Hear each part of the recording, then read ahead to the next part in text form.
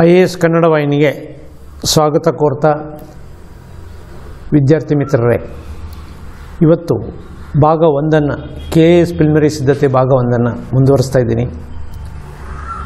ಆ ಭಾಗಗಳು ಹಾಗೆ 1, 2, 3, 4 ಅದೇ ಥರ ನಾವು ಸಂಖ್ಯೆಯಲ್ಲಿ ಕೊಡ್ತಾ ಹೋಗ್ತೀವಿ. ಇವತ್ತು ಮುಖ್ಯವಾಗಿ ಕರೆಂಟ್ ಇವೆಂಟ್ಸ್ ಅಥವಾ ಪ್ರಚಲಿತ ವಿದ್ಯಮಾನದ ಸುದ್ದಿಗಳನ್ನು ಎಷ್ಟು ತಿಂಗಳ ಹಿಂದೆಯಿಂದ ನಾವು ನೋಡಬೇಕು ಅನ್ನುವಂಥದ್ದು. ಸಾಮಾನ್ಯವಾಗಿ 8 ರಿಂದ 10 ತಿಂಗಳ ಹಿಂದಿನವರೆಗಿನ ಪ್ರಚಲಿತ ವಿದ್ಯಮಾನಗಳನ್ನು ನೋಡಿಕೊಂಡ್ರೆ ಸಾಕು. ಅದರಲ್ಲೂ ಮುಖ್ಯವಾಗಿ 5 ರಿಂದ 6 ತಿಂಗಳು ಇತ್ತೀಚೆಗೆ ತುಂಬ ಮುಖ್ಯವಾದದ್ದು ಅಂತ ಹೇಳ್ಬೋದು. 5 ರಿಂದ 6 ತಿಂಗಳ ಒಳಗಡೆ. ಹಾಗಾದರೆ ಈ ಪ್ರಚಲಿತ ವಿದ್ಯಮಾನದಲ್ಲಿ ರಾಷ್ಟ್ರೀಯ ಮತ್ತು ಅಂತಾರಾಷ್ಟ್ರೀಯ ಸುದ್ದಿಗಳು ಅಂತ ಹೇಳ್ತೀವಿ. ಅದರ ಜೊತೆಗೆ ಕೃತಿಗಳಾಗಲಿ ಅಥವಾ ಪ್ರಶಸ್ತಿಗಳಾಗಲಿ ಅಥವಾ ಯಾವುದೋ ಒಂದು ರೀತಿಯ ಅಂತಾರಾಷ್ಟ್ರೀಯ ನ್ಯೂಸಲ್ಲಿ ಯಾವುದೋ ಒಂದು ಟೌನ್ ಅಥವಾ ಪಟ್ಟಣಗಳಾಗಲಿ ಇವೆಲ್ಲವೂ ಬರ್ಬೋದು. ಸೊ ಹೀಗಾಗಿ ಇತ್ತೀಚೆಗೆ ಇದಕ್ಕೆ ಸ್ವಲ್ಪ ಮಹತ್ವ ಹೆಚ್ಚು ಬಂದಿದೆ. ಕಾರಣ ವಿದ್ಯಾರ್ಥಿಗಳು ಇದಕ್ಕೆ ಹೆಚ್ಚಿನ ಶ್ರಮವನ್ನು ವಹಿಸಬೇಕಾಗತ್ತೆ. ಎಲ್ಲ ಕಡೆಯಿಂದನೂ ಮಾಹಿತಿಗಳನ್ನು ಸಂಗ್ರಹ ಮಾಡಬೇಕಾಗತ್ತೆ. ಯಾವುದೇ ಕ್ವಶನನ್ನು ಬಿಡಬಾರ್ದು ತಾವು, ಅಥವಾ ಯಾವುದೇ ಮಾಹಿತಿಯನ್ನು ಬಿಡಬಾರ್ದು. ಆ ಥರ ಆಗಿದೆ. ಅಂದರೆ ಈ KAS ನೀವು ಸ್ಪರ್ಧೆ ಮಾಡುವಾಗ KAS ಪರೀಕ್ಷೆಗೆ ತುಂಬ ಕಾಂಪಿಟೇಟಿವ್ ಆಗಿರಬೇಕು. ಅಂದರೆ ಯಾವುದೇ 1 ಮಾರ್ಕನ್ನು ಬಿಟ್ಕೊಡ್ಬಾರ್ದು, ತಾವು 2 ಮಾರ್ಕನ್ನು ಬಿಟ್ಕೊಡ್ಬಾರ್ದು, ಪ್ರಶ್ನೆಯನ್ನು ಬಿಟ್ಕೊಡ್ಬಾರ್ದು. ಆ ಥರನೇ ಇರಬೇಕು ತಮ್ಮ ಮನೋಭಾವ. ಹಾಗಿದ್ದರೆ ಮಾತ್ರ ಗೆಲ್ತೀರಿ ಇದರಲ್ಲಿ. ಕಾರಣ ಸಾಕಷ್ಟು ಸ್ಪರ್ಧೆ ಇದೆ ಅಂತ ಈಗಾಗಲೇ ನಾನು ಹೇಳಿದ್ದೀನಿ.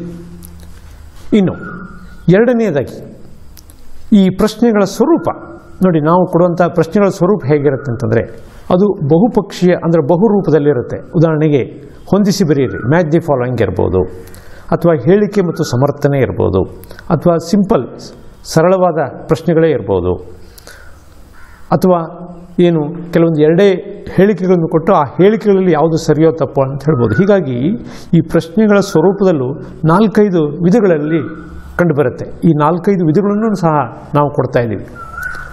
ಇನ್ನು ಮೂರನೇದಾಗಿ ನೋಡಿ, ವಿಷಯವನ್ನು ಈ 8 ಟಾಪಿಕ್ ಅಥವಾ 8 ವಿಭಾಗ ನಾವು ಮಾಡಿಕೊಂಡ್ರೆ ನಾವು ಮೊದಲು ಪ್ರಾರಂಭ ಮಾಡುವಂಥದ್ದು ಸಾಮಾನ್ಯವಾಗಿ ಪರಿಸರ, ವಿಜ್ಞಾನ ಮತ್ತು ತಂತ್ರಜ್ಞಾನ ಮತ್ತು ಆರ್ಥಿಕ ವಿಷಯಗಳಿಗೆ ಹೆಚ್ಚಿನ ಮಹತ್ವ ಕೊಡ್ತೀವಿ, ಹೆಚ್ಚಿನ ಒತ್ತನ್ನು ಕೊಡ್ತೀವಿ ಅಷ್ಟೇ. ಅಂದರೆ ಉಳಿದಿದ್ದನ್ನು ಕವರ್ ಮಾಡ್ತೀವಿ, ಇತಿಹಾಸ ಮತ್ತು ಸಂವಿಧಾನವನ್ನು ಅಥವಾ ಭೂಗೋಳವನ್ನು. ಆದರೆ ಈ ನಾನು ಹೇಳಿದ್ನಲ್ಲ, ವಿಜ್ಞಾನ ಮತ್ತು ತಂತ್ರಜ್ಞಾನ ಮತ್ತು ಪರಿಸರವನ್ನು ಹೆಚ್ಚಿನ ಇದು ಕೊಡ್ತೀವಿ, ಮಹತ್ವ ಕೊಡ್ತೀವಿ. ಅದೇ ರೀತಿ ಇನ್ನೊಂದು ಸೆಕ್ಷನ್ನು ಮ್ಯಾಥ್ಸ್, ಗಣಿತ, ಅದನ್ನು ತಮ್ಮ ಮುಂದೆ ಸರಳವಾಗಿ ಇಡಲಿದ್ದೇವೆ. ಹಾಗೂ ಬೌದ್ಧಿಕ ಸಾಮರ್ಥ್ಯದ ಪ್ರಶ್ನೆಗಳು, ಅದನ್ನು ಸಹ ಇಡ್ತಾ ಇದ್ದೀವಿ. ಜೊತೆಗೆ ಈ ಕನ್ನಡದ ಪ್ಯಾರಾಗ್ರಾಫ್ಗಳು, ಈ ಉದಾಹರಣೆಗೆ IAS ಅಲ್ಲಿ CSAT ಪೇಪರ್ ಅಂತ 2ನೇ ಪೇಪರ್ ಇದೆ.